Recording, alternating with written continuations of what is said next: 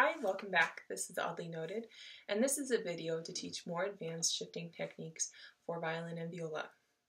If you haven't had a chance to check out the basics of shifting, be sure to check out the link in the description below, and you'll be able to see how to shift from one finger to the same finger in that video.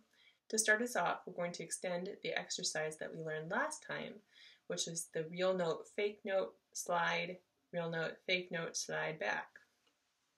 So let's review that really quick. We're going to start on the A string with our first finger.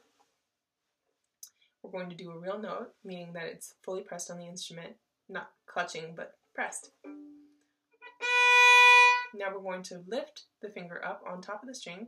It's going to sound a pretty bad harmonic.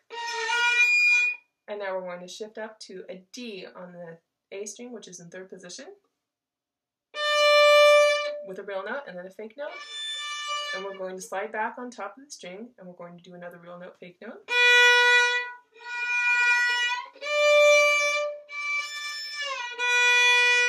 I'm going to be playing some groupings in this exercise, and the last note in each grouping is going to be a fake note, so that means it's going to be on top of the string before we slide.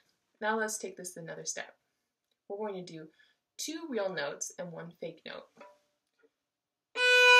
2, and then we're going to do a fake note, and we're going to slide, and a real notes, 2 of them.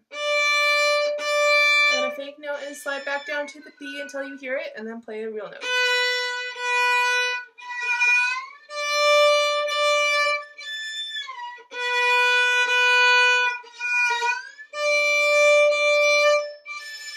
You want to do this exercise until you can do it 2 times in a row while getting it really spot on in tune, and that you're not overshooting the note and you're not undershooting the note. It's also really important that you shift both up and down just to learn the distance and to teach your big muscles right here how far they should go to get to third position. Now we're going to do 4 notes total. So this is going to be 3 real notes and 1 fake note. This is what it sounds like.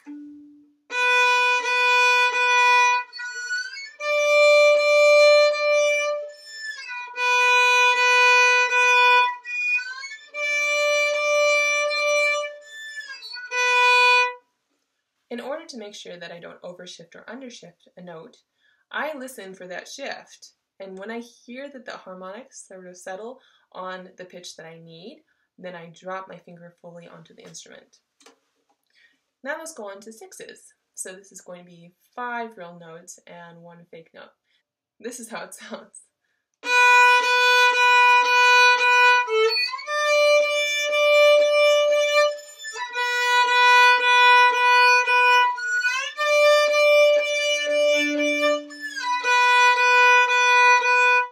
The nice thing about this exercise is that you're giving yourself more time on each note to think about what's about to happen, and it shortens the amount of time that you have to shift, so you have to do it quicker.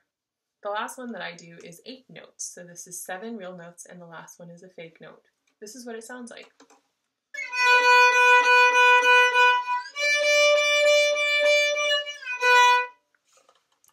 I would do that until you can get 2 in a row